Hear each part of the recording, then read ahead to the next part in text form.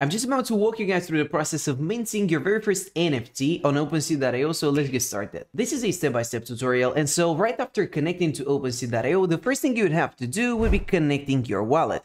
And you've got a bunch of different options, ranging from MetaMask to Coinbase, and you've got some options here that are based on Solana. The others are based on the Ethereum blockchain. It doesn't really matter which one you pick. As long as you do have a wallet and it is connected successfully to OpenSea, that is all we need. Now, if you want to set one up using MetaMask, it's only going to take a couple minutes. All you have to do is add the Chrome extension to your browser by clicking on that button. And after that point, it is just going to be really straightforward. So I'm not going to waste your time with that. I don't want to bore you. Instead, let's skip straight to the point.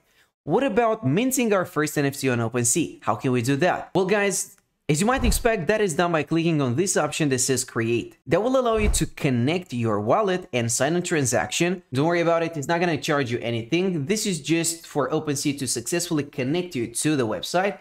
And once that is out of the way, this is where the magic happens. And here's the thing that most people overlook. When we think about NFTs, we probably think of JPEGs, right? Images. But that is more to it than that. You can also turn a video into a non-fungible token, you can upload an audio file, or even a 3D model if that's what you're passionate about. They're gonna support all of these different formats. But for the sake of simplicity in today's video, we're gonna stick to JPEGs, right? And now you might be finding all sorts of excuses. I'm not an artist, I'm not a creative person, and I'm no graphic designer. So how can I possibly create something that is cool enough and unique enough for people to spend hundreds of dollars on it? How can I create a successful NFT collection? Well, guys, I wish I could provide you with an exact answer for that question, but I cannot. But what we can do instead is take a look at already successful projects. If you head over to the Explore tab on OpenSea, you will be able to take a look at all of these different collections that are already selling thousands of items. And you've got this full list of filters that you can apply to your search, such as recently listed if you're looking for upcoming projects, or you can just sort them by recently sold. Or if you want to take a look at the expensive ones, you can sort them by their price from high to low.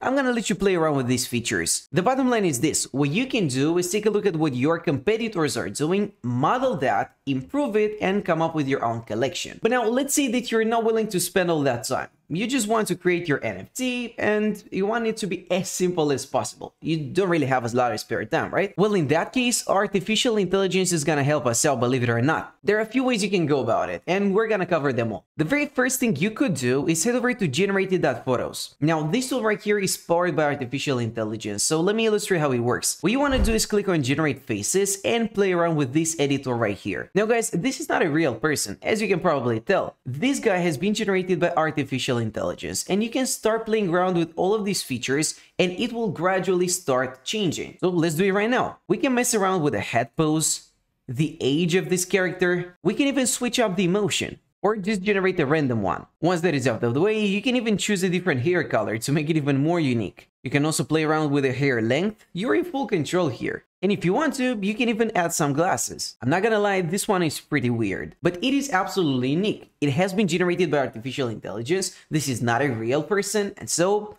it is completely out of the ordinary, which is the whole point about NFTs. They need to be unique. They need to have certain features that make them stand out, right? And so what you can do is base an entire collection of NFTs on artificial intelligence. Creating this is only gonna take a couple minutes. All you gotta do is play around with some features until you got a result that you're satisfied with. And once you're there, you can download the design and upload it on OpenSea as I'm about to illustrate.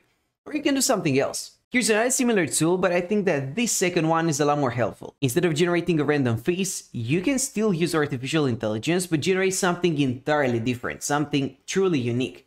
Here's how it works. You want to head over to hotpot.ai, and now you can switch over to the NFT Creation Center. Select NFT Generator, and this is where the magic happens. What we want to use is their AI NFT Maker. You can turn your imagination into an actual NFT. But now, guys, we need to make an important distinction here. This is not a token. This is not a non-fungible, so it's just a picture. If you really want to turn it into an actual NFT, you want to mint it, you want to tokenize it using OpenSea. And I'm about to walk you through that process as well. But for now, we need to get that creative done, right? And unless you want to draw it, unless you have a pretty solid skill set, AI might be the solution you're looking for. So let's give it a try. What we want to do at this point is give it a brief description of your project. What kind of character do you want to draw? Let's just type something in, and then we can also choose a style. Let's pick Japanese art. I think that one is quite unique, so let's create it. Now, generating this one is gonna take a while, but it is entirely worth it. However, in the meantime, we can do something else. We can head back over to OpenSea and explore the creation process. Once you head over to the section that allows you to create a new item, you can start entering some details, such as the name of your NFT, which is a mandatory field, and then you might as well want to add some additional information, such as an external link, and this is a tricky one. What you could do is create a website in order to present your NFT collection. You can talk about the idea, you can describe the fact that it's generated by artificial intelligence,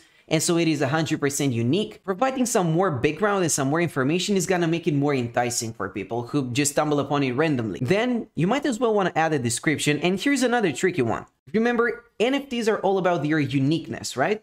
So the more rare their traits, the more valuable they are gonna be. And in order to increase your chances of creating a truly unique item, what you can do is add some properties. Just think about the general note of your collection, what kind of properties your characters might have, and you can add a list of those. There you have it. You can add a type and then a name and so on and so forth. You can also add a level and ultimately some numerical traits, but that is not mandatory. It's entirely up to you. Now, in the meantime, we've got our result here, but I do not think it is that relevant to our search. So let's do another iteration, and gradually, as we repeat this process over and over, it will get closer to our final target, right? But now guys, in the meantime, while Hotpot.ai is doing the research and trying to come up with that unique design, we can use this one as reference. So I'm just gonna download it. You can also right click on it and save it. But in order to make it even more spectacular, we might want to add another filter. In order to do that, you could head over to Fodor.com and use their so-called NFT creator. Again, this is not an NFT creator, it's just a filter, but it looks pretty cool. Take a look at this. It turns this picture into something entirely different, and that's precisely what we want to achieve. So let's create the NFT. What I'm gonna do right now is upload my image and then apply the filter. Oh, and by the way, you've got a few different options as well. You can choose the one that you think is the most suitable. I think this one looks a lot better.